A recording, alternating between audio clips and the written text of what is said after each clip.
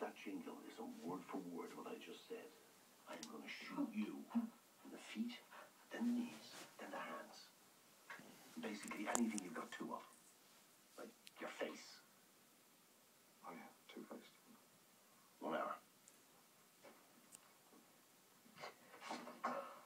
1 hour.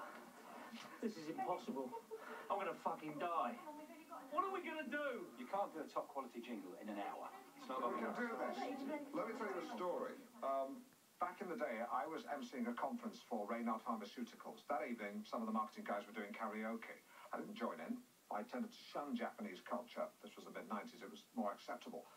But high on a cocktail of champagne and cheap Foster's lager, I lunged at the microphone. A few minutes later, I was making grown men cry with my rendition of Summer of '69 by Bryan Adams. Thing is, I twisted the lyrics to the Summer of '29, invoking memories of the Wall Street crash and German hyperinflation. Remember, many of these guys were in sales. Alan, where are you going with this? I think the point is, he didn't think he was any good at singing. It turns out he was quite good at singing. Yeah, that. And that if you really, really try, you can do anything. Yeah, and that. I don't care! I'm going to fucking die! Hey, I'm trying to save your head, shoulders, knees and toes. Okay, man up, musos. Well, I used to play synth in a jazz funk band. Great, who else? I used to be the drummer in Marillion. There's no time for that, but wow and great. What are you going to do first? I'm going to lay down a rhythm track.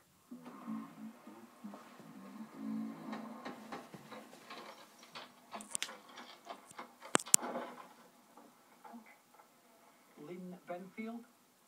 I'm sure. Do you know Mr. Alan Partridge? Okay. He wasn't selling crisps.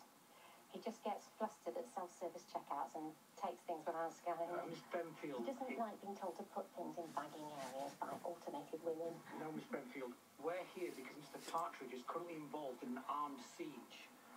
We're informing you as his next of kin. Take your turn.